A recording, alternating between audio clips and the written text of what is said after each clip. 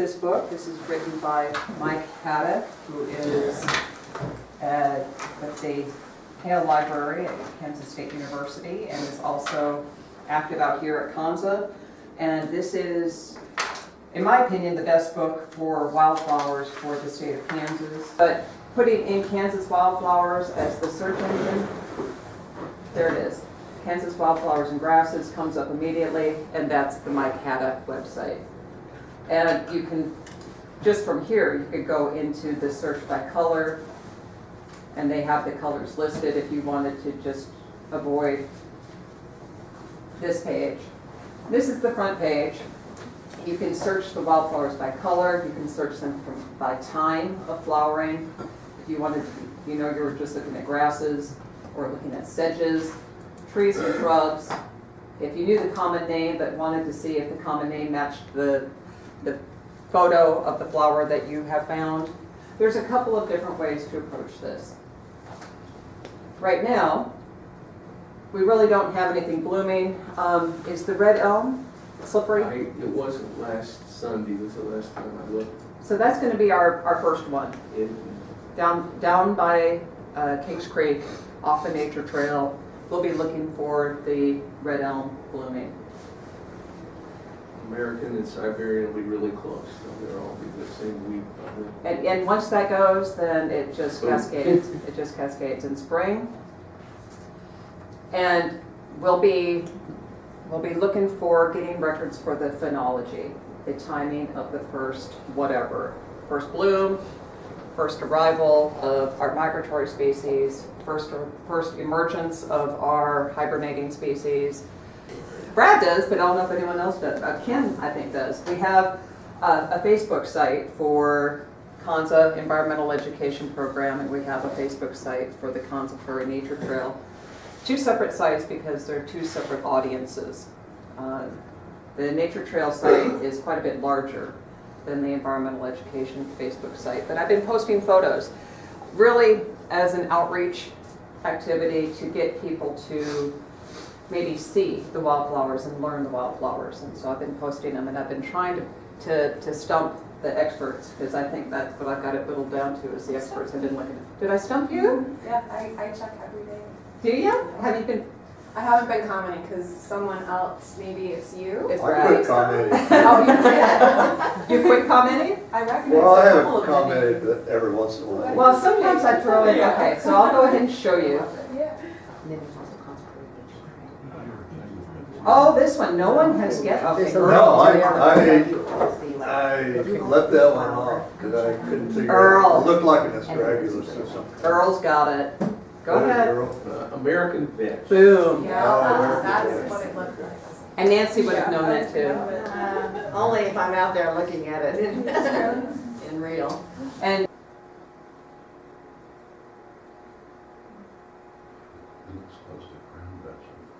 it's not crown dutch. This one. That was the bone. Yeah, I didn't see that. You guys know this one?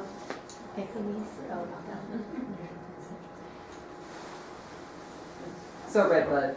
And that's Real narrow leaf. and that's also another lesson in that not all wildflowers are herbaceous, which would be the botanical term for the soft, fleshy thing. Sometimes you get, the woody wildflowers. Think of freesia, or forsythia. Think of forsythia, not freesia. All right.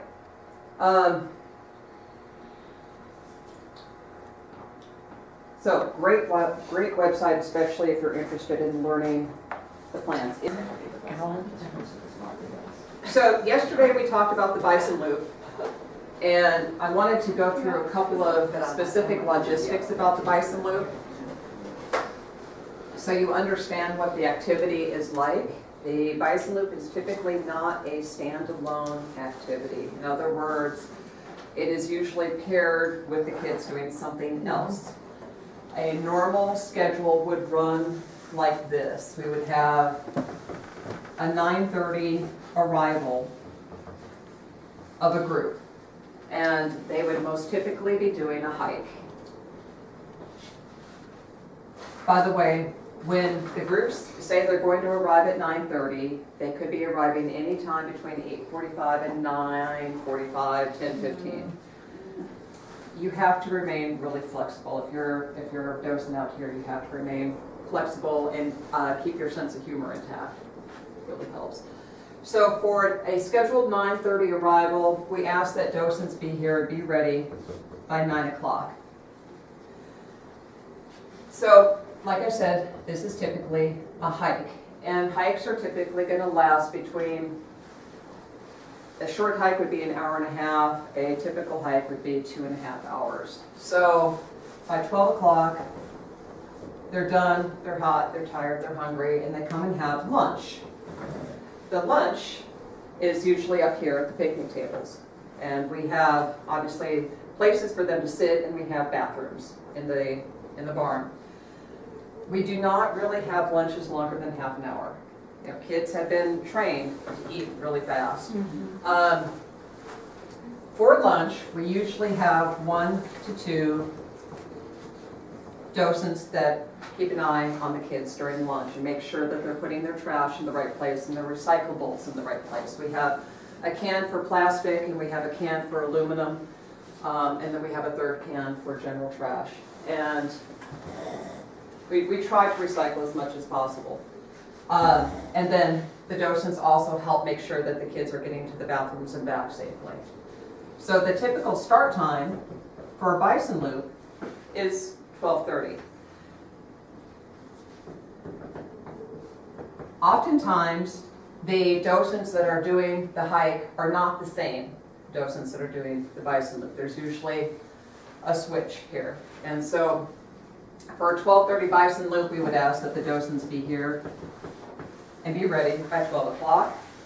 Each bus, and this is the buses that are going around the Bison Loop, each bus holds about 44 kids. If it is a group of 60 kids, we're going to need to have 2 buses. If they're really little, they can sometimes cram. Teachers do strange things. They sometimes cram them on. Did you do Bison Loop, Kathy? Yeah, that's How many my kids? last one. 27, we have Oh. 27. But they tell you in those school buses that there can be 3 to a seat, and that is horrible. Yeah, it's just miserable for everybody. Yeah. It can happen. You guys are like Kids are bigger wizards. these days. Kids are what? They're bigger. Oh, yeah. So 44 is about standard for the bus. And for each bus, we would like to have 1 guide. And sometimes we can have just 1 gate person for 2 buses, right, Haley? Yeah. But 1 gate person. Okay. And you're going to have an hour and a half to get around the loop. So by 2 o'clock, should be arriving back. And that may be kind of late. They're usually wanting to get out of here between 1:30 and 2, somewhere in there. And the driver of all this is the driver of the bus. The bus driver is on a schedule, and they get extremely nervous about maintaining their schedule. So if this is running late, we have options. You don't have to do the entire loop. You can sometimes go up just to the top where the satellite scale is, there at the bottleneck, and turn around and come back. Or do the same thing up on the east side. So you don't have to do a full loop. But if you do the full loop, expect about an hour and a half. Additionally, a lot of times the guides will come to us, and Ken's done a bunch, Buzz has done a bunch, Betty and Nancy's done a bunch of Bison Loops to check ahead of time. So the herd moves. And so if you're doing, especially if you're doing a shorter tour, it really helps to know where the bison are. We'd all like to know where the bison are. So there's one person to check with, right? And that's Jeff. Because Jeff goes out there almost every day. And so oftentimes Haley or I will check with Jeff to see where are the bison, and we can tell the guides and say, save your time, just go up the east side. Okay. It really helps to have your directional things all figured out before you come out here. Either go up the east side, which is the far gate, or the west side, which is the nearer gate, over by the cottages. So if you just go up one side, turn around, come back, you can do that easily within an hour. Sometimes they've done it in 45 minutes. Up here, we've got the bison bags. And the bison bags are kept by this back door that you guys have been coming in. And the bison bags are great for the tour guides, the bison guides. Like, what is in here? To take with them, because especially when you're getting to a part of the trail where there's not much to talk about, so you can pull this honey out. Oh, yeah.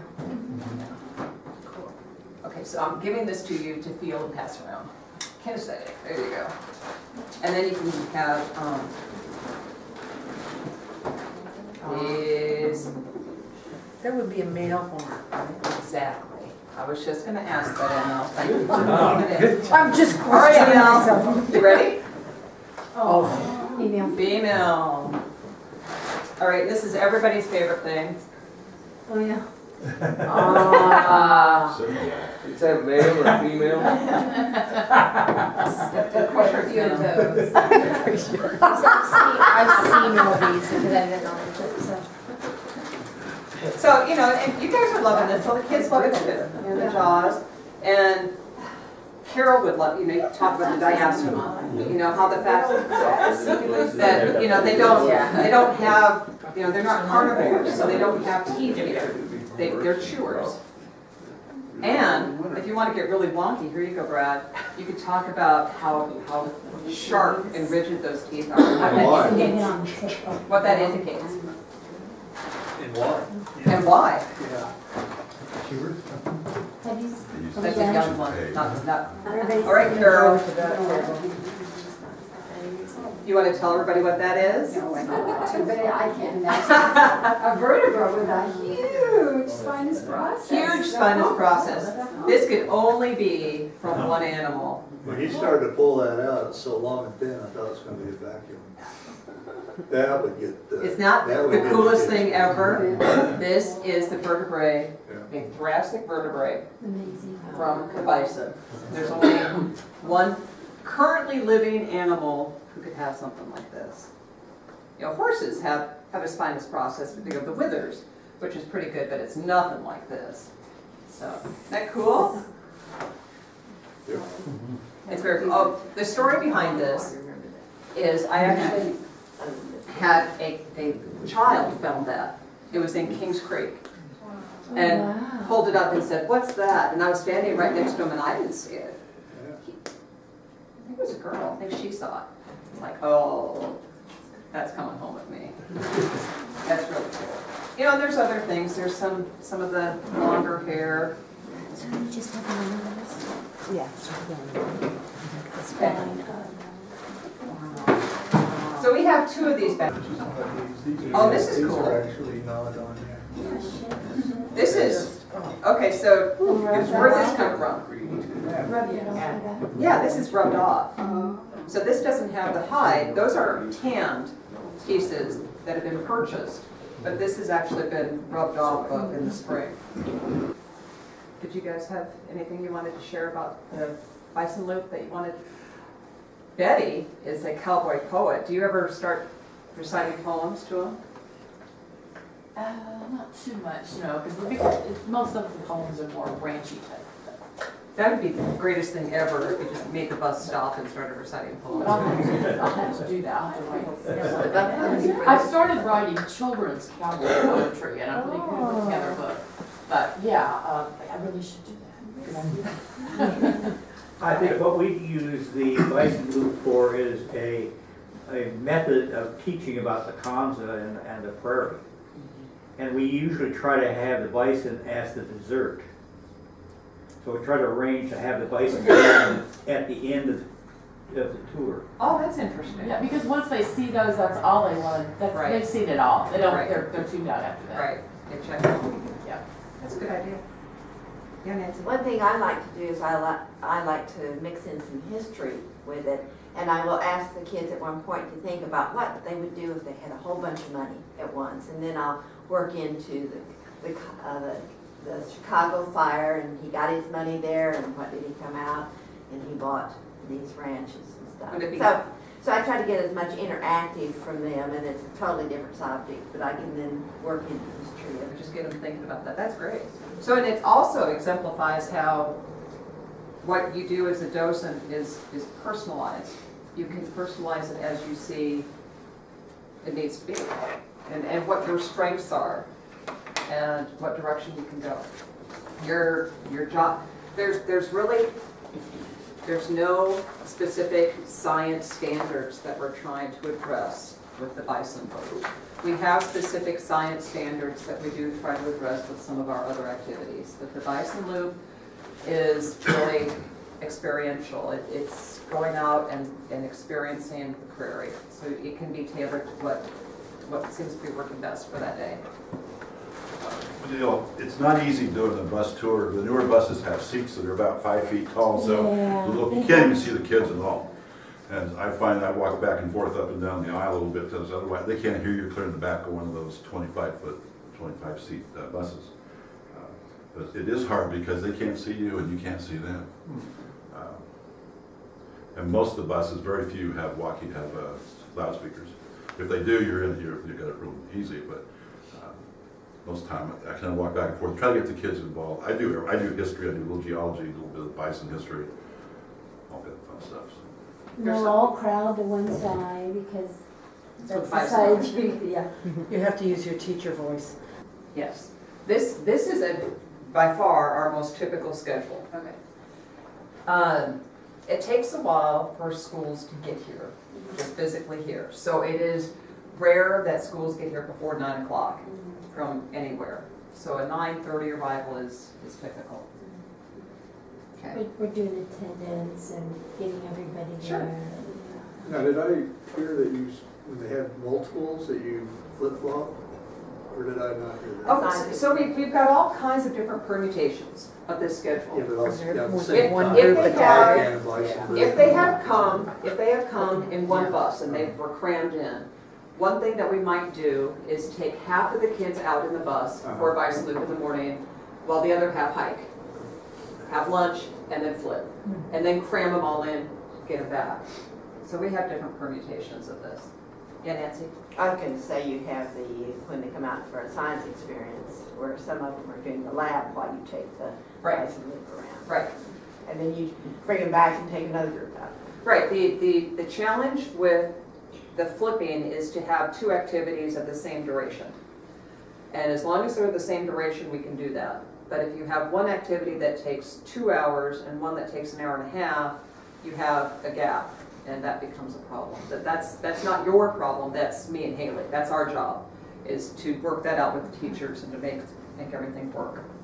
So you don't have to worry about You that. ever take time on the Bison Loop outside of inside the fence, but outside maybe where you get the kids out one more time before they actually... If there's time. I do almost every trip. Yeah. It's an individual thing, and you weigh this with how much time you have and the kids. Yeah. It's just like a fire, it's a prescription. So you just see what works. There are opportunities, the bison are right along the fence, and the opportunity to stop and let the youngsters go out and be there is a good opportunity, but it shouldn't be very long because of the time constraint. But if they can get out, their experience will be enhanced if they can get out of that bus. All right. Yeah, go ahead, Byron. We kind of had the ultimate experience with a group of Carleton students who were here on a field trip with a botany professor and a small mammal professor. And we were coming up the east side, and there was a cow standing alone by the fence, about a quarter of a mile down from the gate. And as a cow person, you say, aha, it was April. And as we were driving up there, she dropped a calf. So you got to see it. And they were just absolutely flabbergasted. They'll talk about that for the rest of their life, to see a precocious animal born. They'd never seen something like that. I guess I'd like to say, kids today don't ever get outside. And so when they get out here, they don't really know what they're looking at. And part of the amazing thing is once you get them up on the hill, you go, now let's all look out and see how far do you think we can look.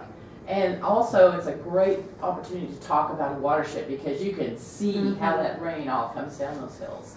But just to get them to look outside and say, hey, is Kansas flat?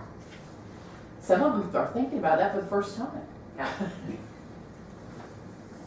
The Bison Loop is such a valuable experience, it really is, to get out and see the prairie, and without a bunch of structures out there.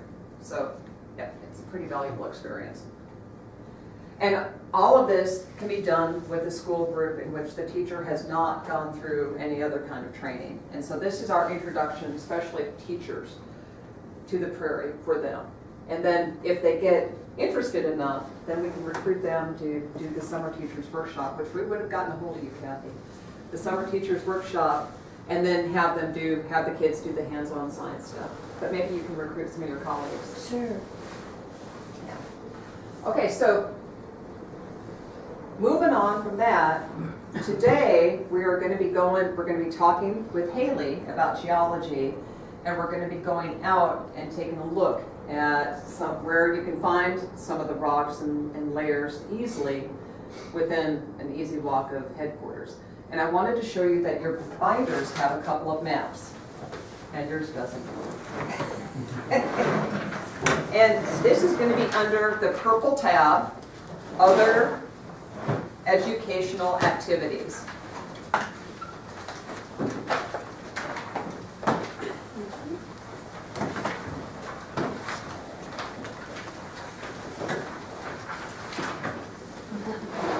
The first document under the purple tab says Serving as a Guide, and you may want to read through that at your leisure, talking about how to do that. And we'll talk more about the specifics of serving as a guide, but if you read this will give you something to start with.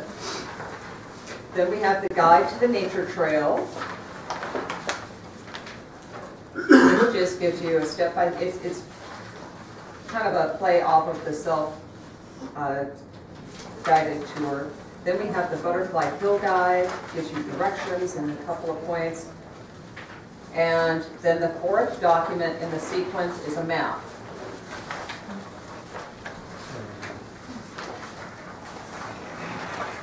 And this is a map of Butterfly Hill, and I have marked it with a red marker. We are the circle. This is where we are right now. If you look at the circle, that's the Holbert Center. And we head south past the corral and go up the hill. And that's the Butterfly Hill Trail. So you can visualize that. That helps a lot. Yeah. So this was the small. this is a smaller loop. It is 1.2 miles. It is an easy walk for younger children. If you take a look at the next page behind that, that is the West Loop Trail Guide, and then the next document behind that is the West Loop Trail. Okay, butterfly goes this way.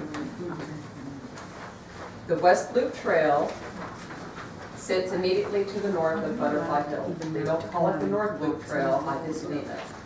But it's the West Loop Trail. And so you can see it just sits kind of right on top of the Butterfly Hill. So compare those two maps to each other. How long did you give the length of the West Loop Trail? The West Loop Trail is a little under a mile, so 0.9. So together they're a little over 2 miles. And is that information in the writing? Yes, it's in Okay. your documents. Okay, so to give you an idea of where things are, to visualize this. I'm in follow. So same thing that we're looking at. So today, we'll be walking the Butterfly Hill Trail.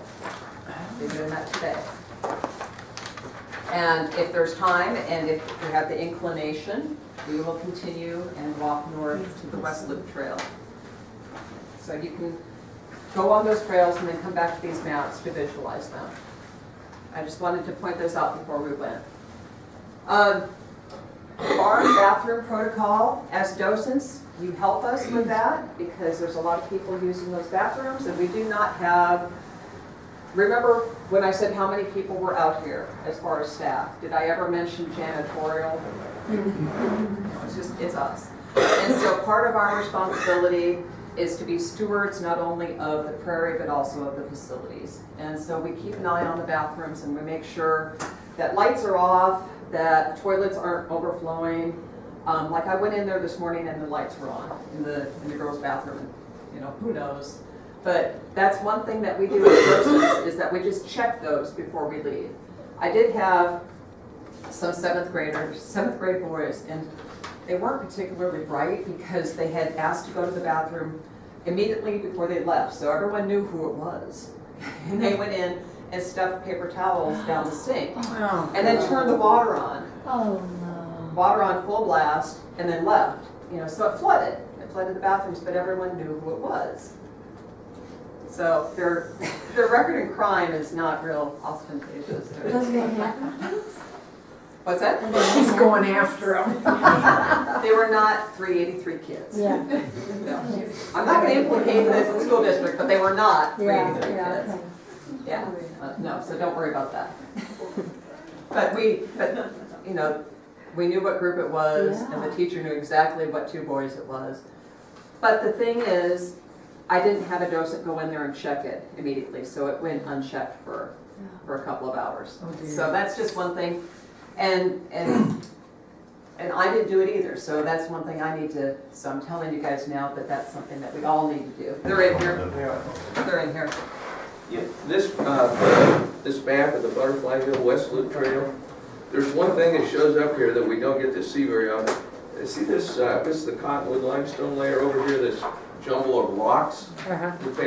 That's the old quarry where all the stone for the barn and this house was quarried on site here, just down right along in there. It's kind of neat to, you can't see it from the trail, but we'll point out where it is. That's also there were excess stones left over, and that's the ones that go up the nature trail. Tom went over, or Joe went over and got some of those, and they're keeping the water from eroding the nature trail as you go up the nature. Those were locally quarried, and they were just left there. They were already cut and sized. You just had to go pick them up. If you go over and look at them, you'd like to take them home, but it's not allowed. So if you don't know, when the limestone is opened up, it's moist. It can be sawed with a manual saw. And then after it's exposed to the air, that's when it hardens up. So it's very easy to cut for this kind of building. All right. Sorry. Yeah, Over to Haley. Okay, all right, well, we'll get started. I'm just gonna go over some general stuff. Most of the time, when we have kids out, we don't have time to do, we don't have an entire geology activity. It's incorporated in with your other activities. So while you're on the Bison Loop, you can talk about geology. While you're on a hike, you can talk about geology. But we don't have one specific geology field trip where all we get to do is focus on geology. So with that in mind, I'll kind of go over some of the basics, and then we'll go outside. Alrighty, geology rocks. All right, so the Flint Hills geology, you can look up the geology. You can look at all of what there is throughout the Flint Hills inside of your reference materials in your notebook. And that's been in there for several years, so if you're an experienced docent as well, you should have those copies, and if you don't, we can definitely get them to you, or they're online. But this is just one cutout of that. This one section of the Flint Hills geology, I have highlighted what you'll see on Konza. The lowest point that you'll see is the Neva limestone, and then the highest is the Florence limestone. So between those two sections, that covers about 20 million years of geologic history. So we'll go over some of what's there. But again, that's in the reference material section of your docent handbook, and it's titled Flint Hills Geology.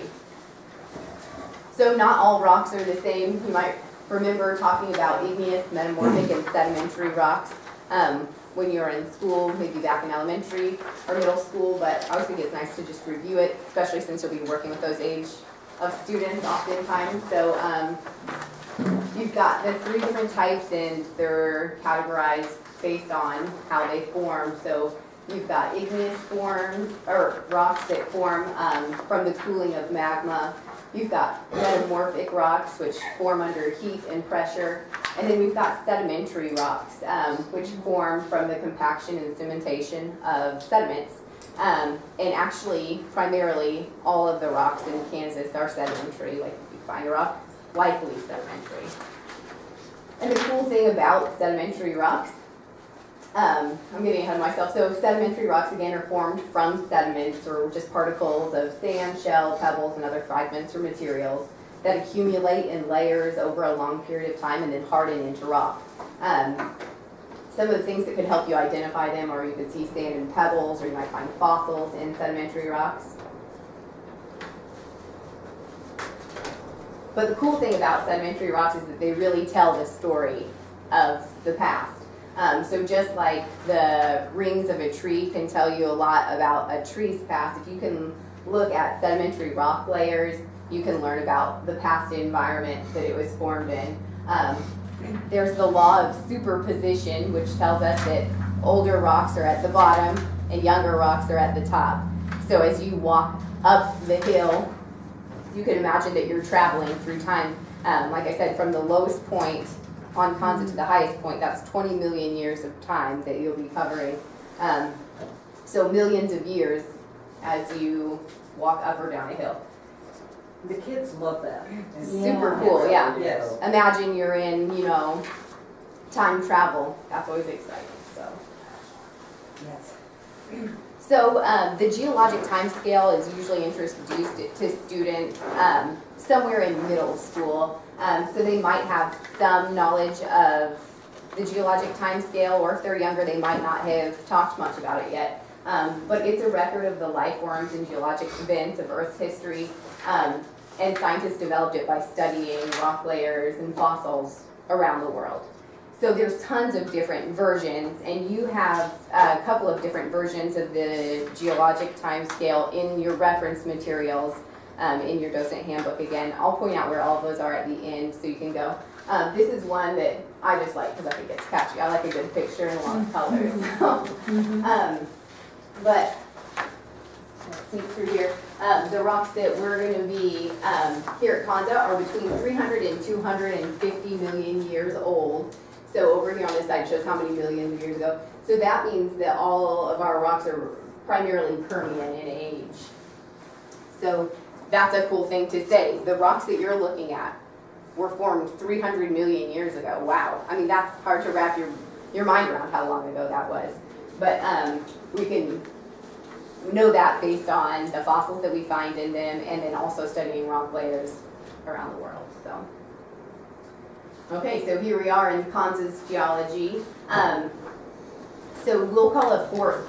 All of the layers that we have are named based on where they were located. So we've got, for example, at the lowest point, the Neva limestone, remember?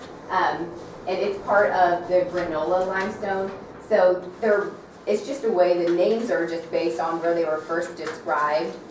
And then they're broken down further from their formation into member names as well. This is more advanced than you would talk about. You don't ever need to talk about, exact names, or you don't have to memorize these by any means. I'm just going over it because some people find it interesting. It's kind of cool to know. But this would be the lowest layer, and then as you work up, the youngest layer. And you'll notice if you just look over here at the different formations, it's limestone shale, limestone shale, limestone shale. And it's just like a layer cake of limestone and shale, and that's actually termed a cyclothem.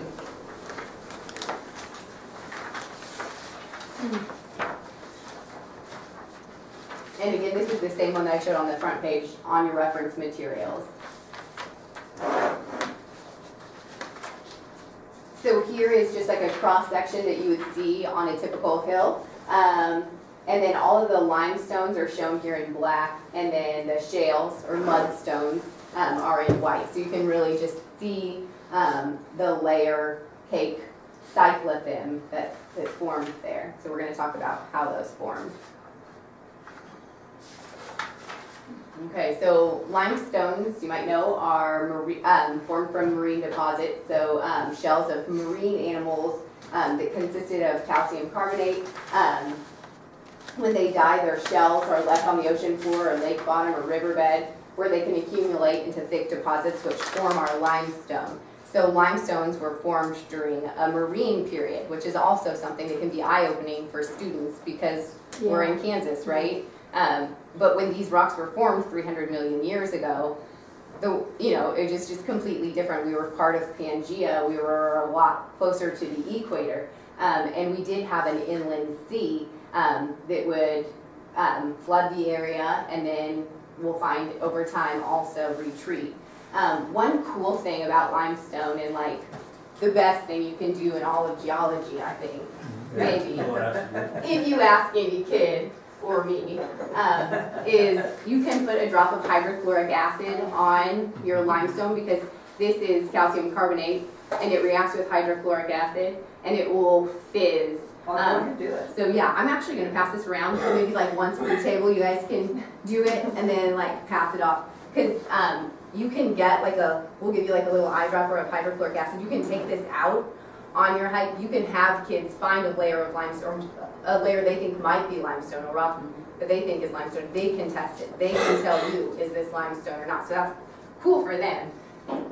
So if you'll have one person at your table that can show it to the rest of your group. The responsible person each. Yeah. So go ahead and take a vote now. Who's your responsible person? Oh, that's not me. Especially like the hydrochloric acid. Yeah. See, again, this is why you don't get it. Yeah. It should be just water left after it's done sifting. So some people will manage to but it's still wrong. It reacts with calcium. Like a salt, calcium chloride, and water. And the fizz. Yeah. And CO2. So. When it did So definitely, if you get a chance, put one of those in your pocket before you go out on a hike. Super fun. But I mean, what is it? What is it? Why is it feasible? Well, it's Because of the chemistry. I listen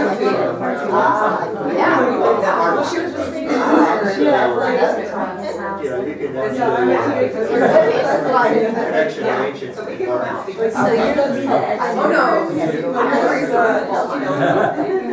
Calcium chloride. Yeah. Holes in our,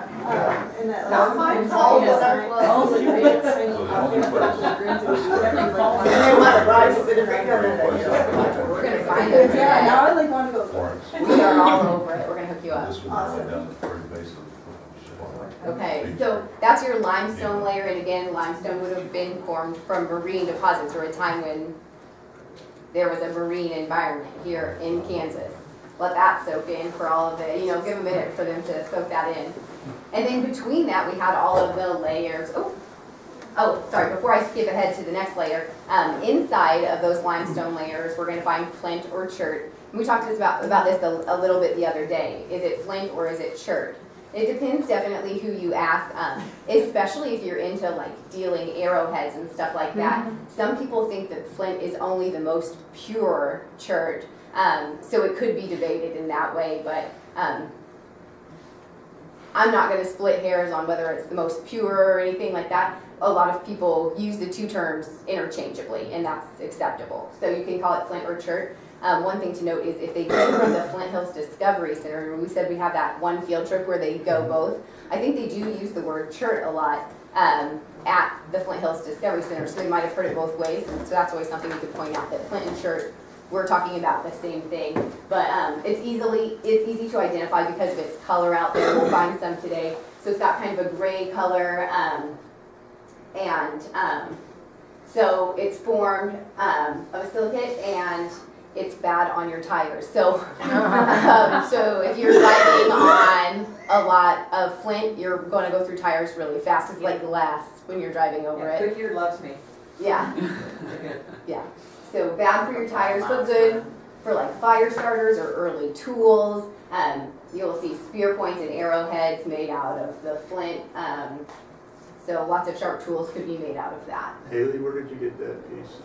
This piece actually, I'm going to be 100% honest, is from Google image search. Okay, because it's really glossy. Yeah, yeah. It is. Yes, I should Well, have, what I and you should have can done. make it that way by tempering it in hot temperatures. We will be able to find some that look very much like that. And we say, I have up here that it forms in nodules, and I'm going to show you, there's like some really great pieces here, like that you can just see what that means. And another thing, a ton of people, the number one question when it comes to plant is, how do you get into the limestone? And that is a mystery. We don't know how. So it's something to figure out still. So maybe the students that you're leading will be the ones who figure it out, you know? I've been waiting my whole life for that answer. I know, me too. So these are really cool pieces to look at just because you can see the nodule inside. So I'll pass these around just so you can check them out. Some cool ones. And it also gives you an idea of the green color that you're looking for. Some of it's really dark. And see, I think that's where some of the flint versus chert comes in. Somebody who's really into splitting that. I call this more flint, that more chert, where it's light. It forms within the sedimentary rock, but it's a mystery as to how. How about that? And is that That because? is. Yeah, it's really exciting. Because it is clumps of it, it's Yes. not a layer. Right. Some of it can be a little bit more extensive, but in Yeah. general it forms in nodules. Wow, yeah. Okay, that makes sense. Okay. So between each of your layers of limestone, then you're also going to find shale. And shale is more just soft or finely stratified sedimentary rock that's formed from like mud or clay that's compacted over time. So it's more fragile. And this would form in a terrestrial environment, meaning when there was no ocean covering this area or a shallow sea covering this area. So it's not aquatic. And what caused the oceans to go up and down? 365 days. Is it a perfectly round orbit? No. No. Okay, so sometimes that orbit gets really, like this is the question that you might be able to help. Every 10 million years, it gets really weird. I mean, really weird. So we have periods of cold because of that weird orbit. And that is the cyclothem, where sometimes we have the predictable seasons, especially at the temperate areas, and sometimes the orbit is off, cyclothem, where you would have the glacial, it's colder, you're further away from the sun, and so during these particularly colder times, because of the weird orbit of the Earth around the sun, the glacier built up. When the glacier built up, the water was pulled out of the inland ocean. It was like the Antarctic. Pulled in out of the inland ocean, and the Pangea area of where we are now became more terrestrial. And then like every 10 million years or so, and then it went back to melting, and then it would freeze, and then it would melt, and then it would freeze, and it was the cyclothem was all based on the weird orbit of the Earth around the sun. Does that make more sense to you? This is kind of, how do you know what's weird and what's normal, I guess? Well, it is Right. normal that it's the part of the process that we don't have a clue about because it's not in our time scales. Right. From our time scale, it's just fine. It's just what Sure. it is. From our perspective. From our this is normal right perspective, now, but You know, if you were a beetle, it'd be even worse. You'd have a harder time figuring it out. Particularly bright. I think the biggest problem with this is that it conflates and confounds the issues of climate change right now. And so if you want to actually deal with that, you need to also realize that our climate change data is actually going against the typical process right now. We're going into a period of cooling. We're Yes. supposed to be in a Yes. period of cooling, but we are not indeed cooling. But if we get back to human timescales, and when people say this is part of a normal cycle, that's what you're going to create here when you talk about these.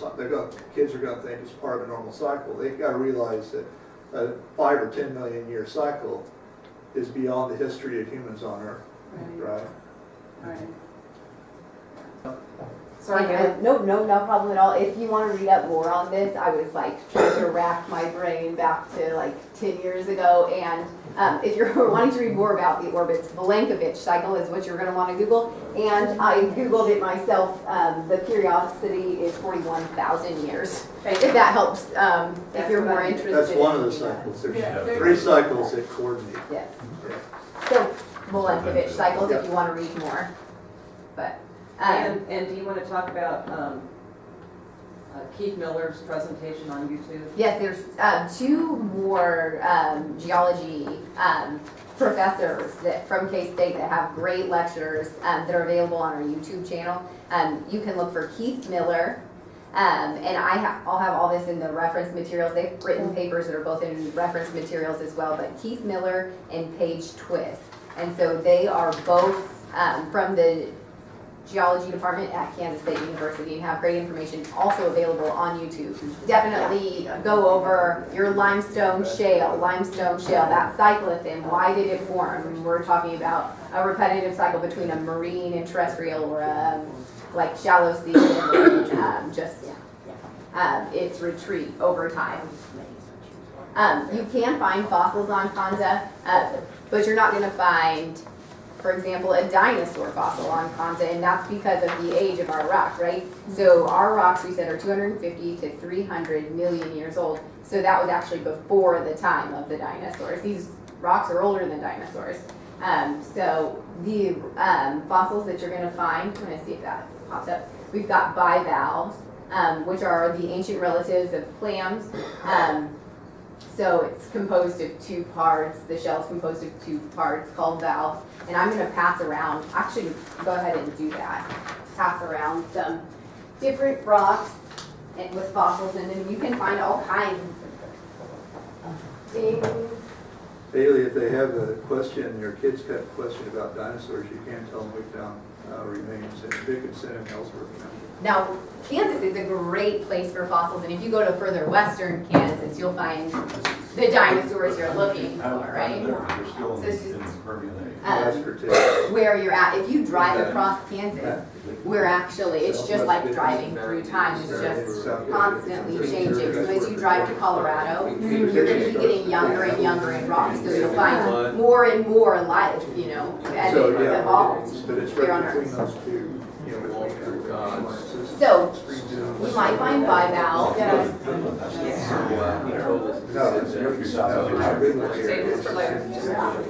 Sorry. You're fine. So you'll find bivalves.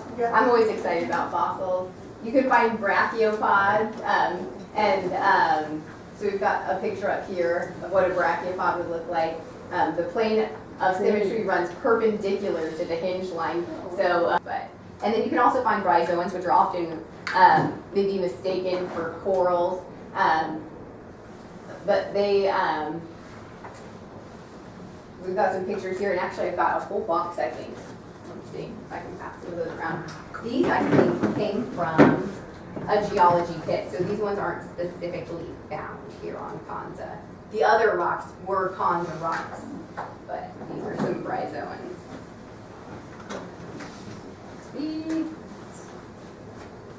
And so all of these describe life, or kind of show life, what it would have been like 250 to 300 million years ago. And crinoids. Crinoids are sometimes called sea lilies. They look like a plant that lived under the ocean, but it was actually an organism. Oh, I skipped. Did I? Yeah, sorry about that. They were the relatives of starfishes or sea urchins. So a lot of times what you're going to find, it grew on the bottom of the sea, so it would look like this, and then has like these, kind of like that. So this part was a little bit softer, so what you're going to find a lot are the stems. So crinoid stems, like this. We have a whole box of them I'm going to pass around. Super cool. Pass those as well. The Native Americans would use those as beads. They would put a hole in the middle and use them as beads. They're really cool. So the little box coming around is crinoid stems, and that is from an organism, not from a plant. So Okay, and is crinoid the name of the full organism or just? Correct, Right. yeah, so that would be the crinoid stem, is what we would refer to it as. Looks like a ball. So they, These are just like little pieces. yeah, so that would be just like one little section of it, and it's just make up tons of them. What do they call them? And then, what was your name? Caitlin. Caitlin was talking about euselinids. Euselinids are actually super prevalent in the cottonwood limestone. And remember yesterday when we were out on the Bison Loop, we passed the cottonwood limestone. We're going to look at it again today, but it's just one specific outcrop or member of the limestones that we have here on Konza. And they're single-celled organisms that just evolved rapidly over time. So they're a great fossil to find because it tells you a lot about what time it was made. So we're actually, when we start off our hike, we'll come out, and you can probably see them if you're sitting close to the fireplace, because all of our limestone here in the house is quarried from that cottonwood limestone. So you're going to see a bunch here, but as we walk out the door, that cottonwood limestone is just filled with these euselinids, and they just look like a single grain, but they're actually single-celled organisms that are really cool. So we'll find those as we walk out the door. If you're on your hike with your students and you're not over here by the house, you can also point them out on the barn. Isn't that a great place to find them? So those are the fossils we're going to go over. And then one last thing to point out, things that people will ask for, what happened? So all of our rocks are 250 to 300 million years ago. Where are all the rocks from the last 250 million years, right? That's a great question. They have all eroded away. So, except there are loose sediments, and this is where I got way ahead of myself, deposited on the top from a different ice age, 1.6 billion years ago, but that would just be like loose sediment covering. So most of everything that we're talking about with our rocks is going to be Permian in age, 250 to 300 million years ago. Yes. So formations like Monument Rocks and like Castle Rock area, are those like later periods that are left over? Yeah. As you drive over to Colorado, you're just slowly, I mean, you don't even really realize you're gaining elevation because it just seems like you're driving one flat road, right? But you're traveling through time, and so it's exciting. And so you're just going, up through these, and you can find Triassic and Jurassic fossils as you continue across Kansas. So western Kansas, if you're looking for your dinosaur fossils. And we have a great map, a great geologic map. Right next door, we'll point it out. Super Shows cool. the soil layers. I already seen this one. Did you see that map already? So if you That's haven't great. got into rocks yet, I always just like to tell kids that rocks rock. Even if you're not excited about rocks and you're just like, no, I only just love the prairie. They're what helped keep Konza Prairie here and help preserve some of our native prairies because they were impossible to plow with all of that flint and chert was there. And So- they make great fences. There you go. See, so we all love rocks, even if you're not specifically a rock lover. So that's my last bit on that. And then I'll just point out there is lots of great information. I am not an expert by any means, but we do have experts like on our YouTube channel. We've got a couple of papers in there by K-State faculty. So all of these materials are available in your docent handbook. There's a summary of geology of Konza Prairie by Jack Oviatt, and he was K-State professor.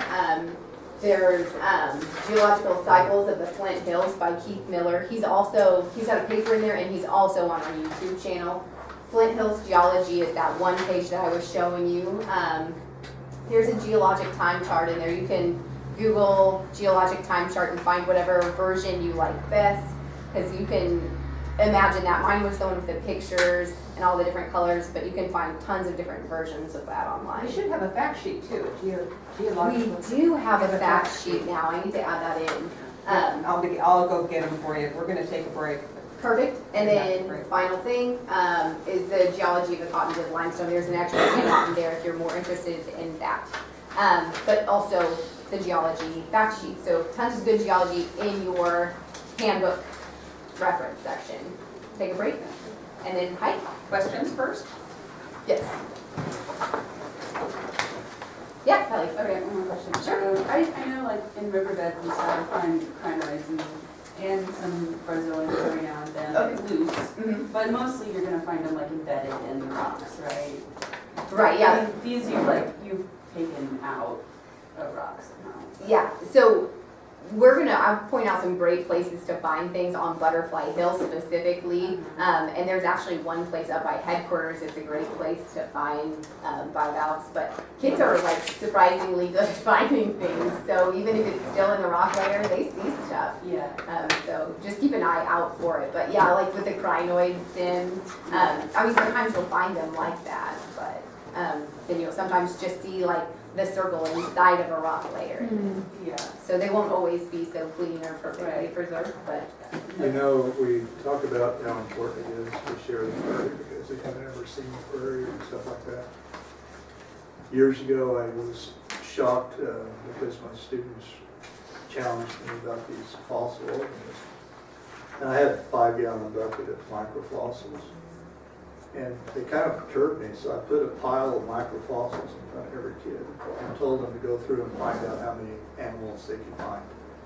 And they did. They found 7 or 8 different kinds of animals in these little microfossils. And I said, so what kind of animals are they? And they figured that out.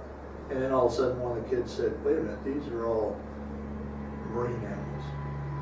I said, yeah, exactly. And I got this 20 miles away from them. And they went, what? And it suddenly hit me that, you know, just like we've talked about everything else, kids not getting outside, spending too much screen time, it occurred to me they never looked at a rock. This was 20 years ago, you know, a rock that had fossil in it. And it totally changed their view of life because they realized this ancientness of life for the first time. It was a tough deal. So I'm arguing that your fossils on these rocks are as important as the prairie. Yeah. It's seen.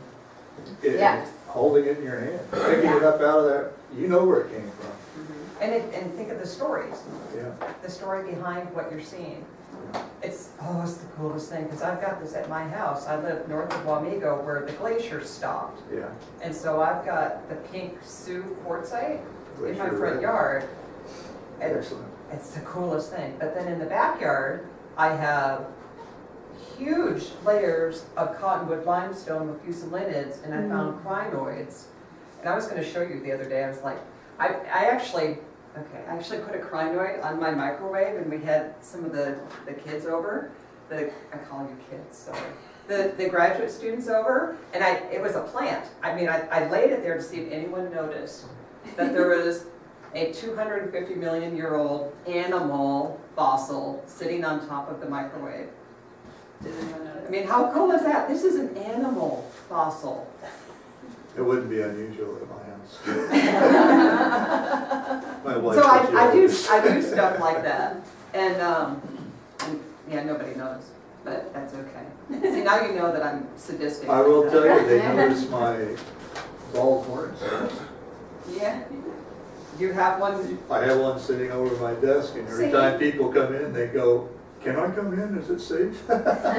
So he's kind of sadistic too, so there we are. But rocks are, it's exactly what she said. Rocks are the reason why we're here. That's rocks rock. Go ahead, Betty. Well, we have yellow limestone 4 miles away from here, but I don't think I've ever found it here on Konza. Is it here? I have yellow limestone at my house, and it's cottonwood limestone with, Well, I'm yeah, it's assuming it associated with has the cotton. magnesium, maybe, Mr. I don't Chemistry know, but I major? just wondered, I'll- have you ever found yellow limestone here? It's not as present. Yeah, it's very yellow. Yeah, But very it's yellow. packed It's full like of gold. fusulinids. It seems softer too, but I don't know. It is I'll soft. have to Okay. bring some That of one that we yours have in. here I'll bring seems it softer. over. And I'll bring some of mine in. Seems like We some can of the compare. cottonwood doesn't actually weather very Because, you good know, when you they're clean it not out. even- That's right. Yeah, we're just 4 miles away. We have a lot of it. And I'll bring, do you guys know what I'm talking about with Sioux quartzite? So You should bring some. I will, well, I've got plenty. So what was this, 15,000 years ago? 10 to 15,000 years ago when The last one left 12,000 years ago. thank you.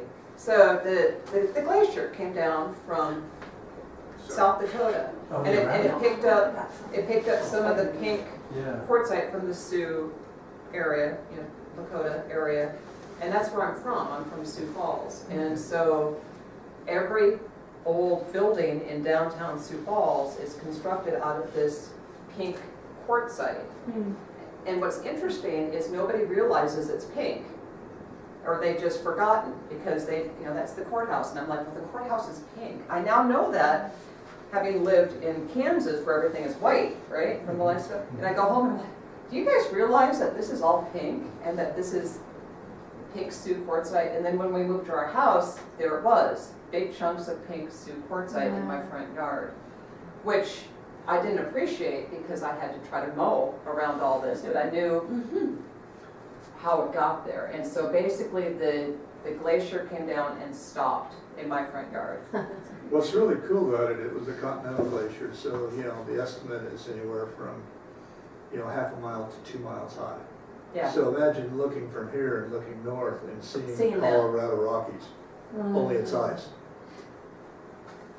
You actually have, I was reading about the erratics up a little bit further up here. You go see the big pieces of rock that came down. If you want any of it, Yeah, I can come look at the. I know, I'll bring it. The garments are That's why it's fun. It's really, and it looks, it's so completely different from limestone. In fact, I brought you some pink.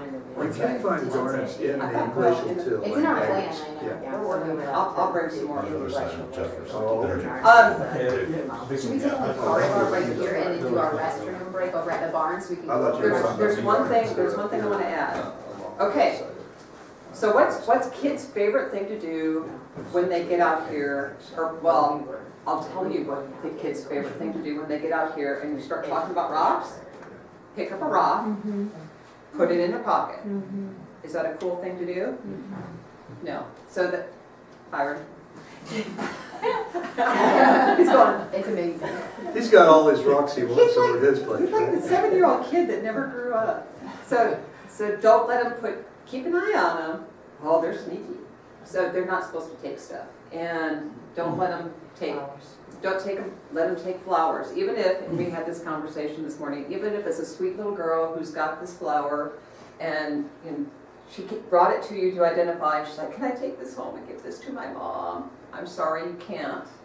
And if you don't want to tell them that, send them to me or Haley, because what will happen is somebody will hear that you let her take a flower and they want to bring a flower to their mom, and then it's on. It's on. So they are not allowed to take things off of Konza Prairie and take them home. They need to learn that lesson because that's true in all of our state parks and national parks and other public places. We respect the site, even if if they've already picked the flower, but the flower needs to stay. So we're going to put the flower down over here next to the tree where it has some shade.